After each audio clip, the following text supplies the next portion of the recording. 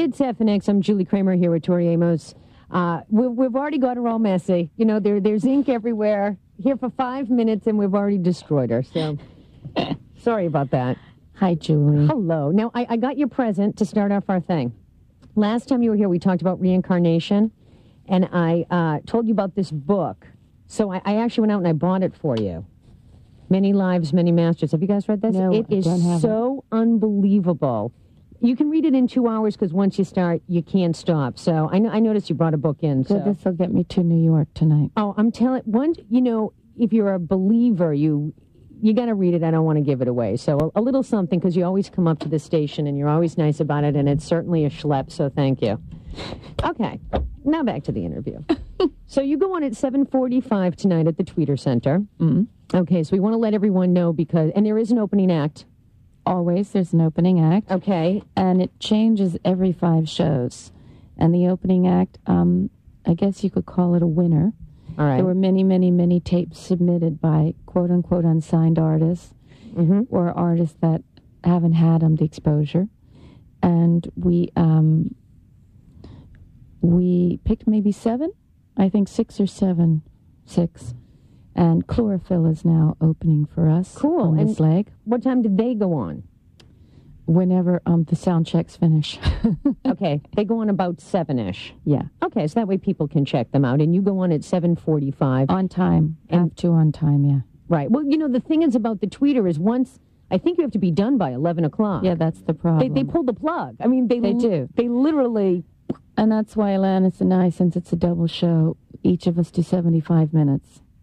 And if I go over time, then I'm cutting into her time. And right. You know, it's about being respectful on both sides. No, I'm sure you're very good about it. Now, how did the two of you decide to do this tour? She called me up and said, do you want to do a double bill? I said, well, obviously I'm going to take my own production like you would, and we'll be 2 pirate ships, and it worked out. So now, do you hang out at all? We see each other every day. We have a few minutes sometimes. Like I've been doing interviews all morning since 9 o'clock, and she'll be sound checking when I go and get to see my chef, and then I'll be sound checking when she's eating. But we run across each other for a few minutes every day, which is good. We giggle. It's not like you go shopping or even have the time, I would guess. There's not a lot of time to go shopping. So you take a chef. What are you having for dinner tonight? Probably fresh fish. Because, see, we're going to the Midwest. Oh, and you just don't make that choice when you go there. So now you have a chef that goes with you. Is this something you've always done so you can have food exactly the way you want it? Yeah, we have many chefs on the road. And that's nice. It's good. Yeah. Because you don't know, I always have to go to like a Bob's Big Boy or something, you know? Like you got... Well, in the cruise, they need, for them to do all you ask them to do, they need good food. Yeah. The Guinness with a little turny top at the bottom on the buses. Right. They need good little perks. So do you pick a menu, or do they basically know what you like and then you kind of take it from there? Well, there's chefs that are cooking for the crew. There's a chef cooking for Alanis and her side, and there's a chef cooking for me. Wow. And that's a lot of chefs. That's a lot of cooks. Different needs. Like tofu does not walk into my dressing room. No. Brown rice, out of here. It's just not part of my world. So I'm going to take it you're not a vegetarian because you're eating fish. Are you a meat loader? Are you into like the meaty thing? I'm not into that, but I'm really into like Mediterranean cuisine. Like a fresh fish with like a couscous, something like that, maybe? Not big on couscous. Don't mix carbs or protein. Oh, so you're doing... Okay, now let me ask you this. Is this the Suzanne Summers thing? I don't know. All right, well, let me ask you. Are you doing a thing where you eat your protein separately from your carbs and your fruit on an empty stomach? Yeah, but I'm not much of a fruit person, so I'll do a cappuccino for breakfast. Right. And I haven't eaten lunch yet. I'll eat lunch now at about 3:30, 4 o'clock. Would you have a protein or a carb? It depends what's better that day. You know, if he's got great fish or... Right. So you'll do a fish with vegetables, but then you eat a carb later on. Like you do your proteins and your carbs separate. Yeah. That's like the big thing now that everyone's doing, which I actually started yesterday, and I'm trying to do it. And it's an interesting and a little difficult at first. Well, what happens is when you have to go play a piano, pretty full on at sound check and then the show. You don't want your food all over the piano. Right. And it makes things much more streamlined. So do you find eating a protein gives you more energy than a carb? Yeah, I do, but for me it's about not mixing them up. So you feel like instead of playing the piano, I want to crawl inside it and sing vampire songs and go to sleep. Exactly. It's Tori Amos here in the FNX studios. It just seems to be all the rave right now, though. You probably just do it out of figuring it out that way, but the diet craze, that is like all the rave right now. I don't know about... Maybe that's how you stay so thin. Well... Maybe. I also think that I pick the right clothes for myself. You know, you have to... I think sometimes you... Wear black. Stripes that go down. Yeah. I know. Believe me. Don't I know. Do you cook at home?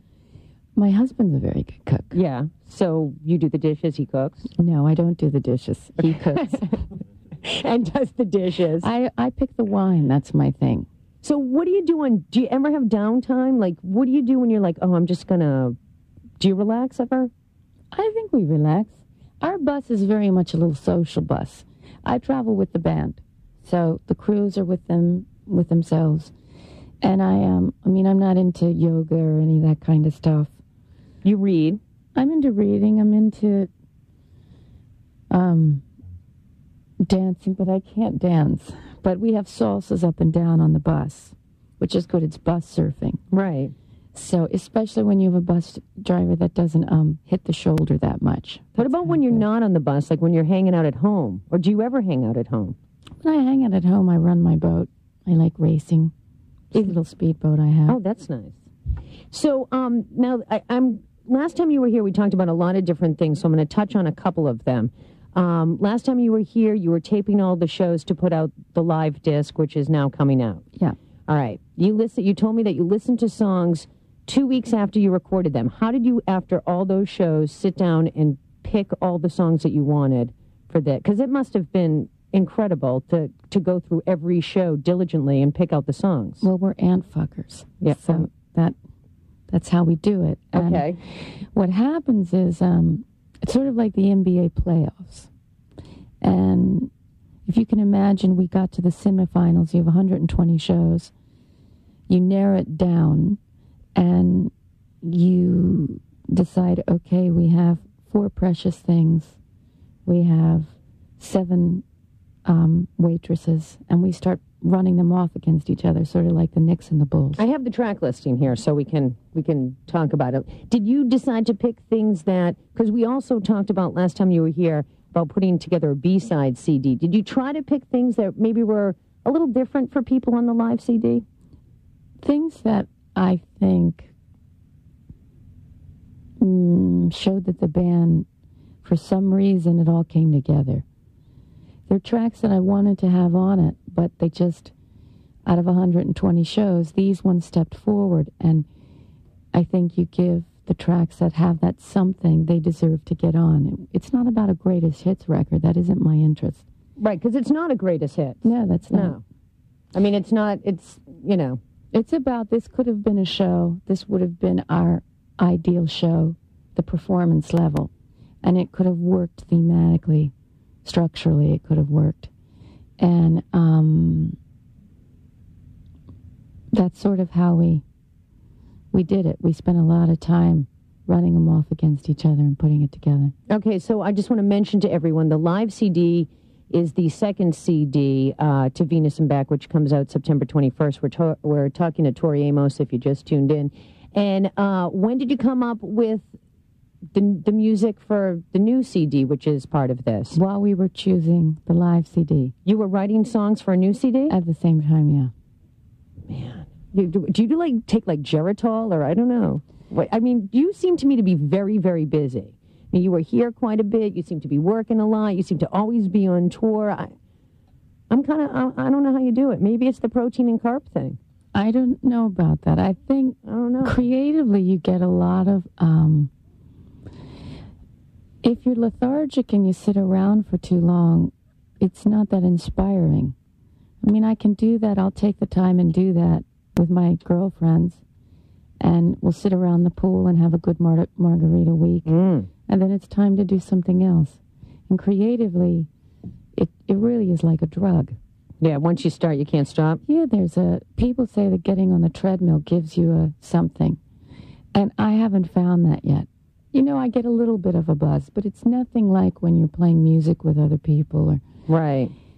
It's a real high, actually. Okay, so the question I asked you last time you were here was, will you be putting on a B-sides record?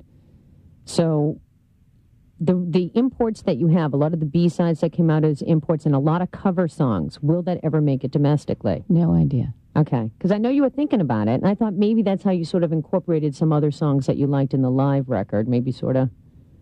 No, I really have no idea if there's going to be a B-side record. One day I think that'll happen, but right now the B-sides for all this work are live tracks. Right. That came down in the semifinals and could have made the record. Most of them are piano vocals. And there were different votes going on about which combination was going to make the record. And at the final hour, Cooling and Cloud on My Tongue Cooling Mr. Zebra Cloud on My Tongue made the final pick. But the other ones could have been there. Well, you know, there's a future record down the road. You know what I mean? There's another B-sides. Could be another live album. I mean, I think it's nice you're putting out a double disc and having the live record. And that the B-sides haven't ever been put out before. These are live versions of these songs. They're all from the 98 tour. And it's good that we're not going back into the library yet, if you know what I mean. Right. No, I think it's nice you're putting out a double CD. And that CD, To Venus and Back, will be in stores September 21st. I can't believe it's already almost September. So are you going to tour the record on your own? I know you're doing this with Atlantis, and then do you come back on your own? Not here. We're going to continue. I think we're doing to Dallas and back. Yeah. For about 10 days, 2 weeks. And then do you go to Europe or any of that? Then we'll go to Europe. But right now we're not touring in Europe. I'll just go and do promo. All right. As we wrap up the interview with Tori Amos, and then we'll play Bliss, I notice on a lot of your things, and also on a lot of the imports, you do a lot of nice photography. Well, the person taking the pictures, but do you come up with a lot of the ideas for the photographer, or are you just, like, you know what I'm saying? You photograph very well, first of all, but are you like, oh, let me do this, let me do that? Well, I pick photographers that I think have a special take on things, and that want to be collaborative. I don't want to cross their creative realm because, you know, everybody feels like they need to be a cook in their own kitchen. Yeah. But there is a place where I think when I talk to them about the songs and what they're shooting and the character of the song, sometimes it gives them a lot of information and they'll approach visually the whole project differently. Would you ever consider modeling? Has anyone asked you to? Like, what if Calvin Klein came up to you and said, hey, you know, I like your music, will you model my jeans? No, but first of all, I'd have to lose 20 pounds to be in his jeans. And second of all, they're going to chop off all your bone structure anyway in a photograph because they have a concept of what is attractive, and it's not you anymore. What models go through, I know people are going to roll their eyes, but I find it really demoralizing. To be so thin? No, they get picked at all the time. They get picked at. Because all the makeup artists that I know and hair people, they'll tell you, even though some of them can be really hard to get along with, there is a thing where it's like you are a mannequin to them. You're an object. You're a piece of meat. And you're making a lot of money. Yeah, I mean, I know what you're saying. Believe me, I know what you're saying. Yeah, but until you've been there and picked over, even if these are my projects and I'm footing the bill. So it's very different with a video director when he's like, well, you know, she looks like old saran wrap. Get her out of that. You know, they're talking about you and this is your shoot. Right, right. No, I know what you're saying. Then when it's not your shoot and you're there being paid, yes, you're being paid a lot of money and people think that they can treat you like old saran wrap. Yeah, and they do. And so I'm not trying to instill pity for anybody, but until you've been on that side of the camera and people have picked you apart, you have no idea what it's like. Yeah. And I know that's part of the terrain. if you're going to be a pine tree, you have to understand the needles. Right. But you have to, until you've seen it.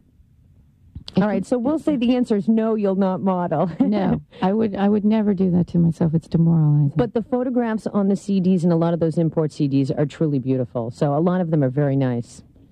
Well, a lot of that, I've got to say, you always, for everybody out there, when you're picking photographers, it's about the lighting, sweetie. Yeah. You have to great lighting. And the airbrushing, but, you know. Of course. All right, so let's play Bliss, and thank you very much for coming to the FNX studios again. And I want to remind everyone, if you're going to the Tweeter Center tonight, that Tori goes on at 7:45. So get there early. Plan on it. Okay. Now that we've got that, I just want to make sure people understand because, you know, that's the way it is. All right, so let's talk about Bliss, and then let's play it. Once again, to Venus and back in stores September 21st. So do you want to talk about the tune? Do you have anything to say about it? Or I think on this record, we were really fascinated about sound effects and making sound effects another instrument. So the new album is really, I think there's a balance of keyboards and piano, but this is a new instrument.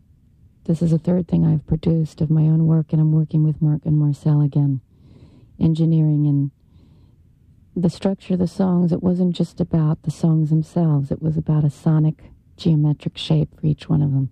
So we spent hours and hours and days in the mix room working with millions of little boxes with buttons. what shape is Bliss? If you had to give it a shape, what shape is it? Is it round? Is it square? Is it up? You know, it's very long. It's very long. Okay. It's Tori Amos, and this is Bliss. Once again, 7:45, and thank you again, as always. Thank you very much. It's the FNX Radio Network.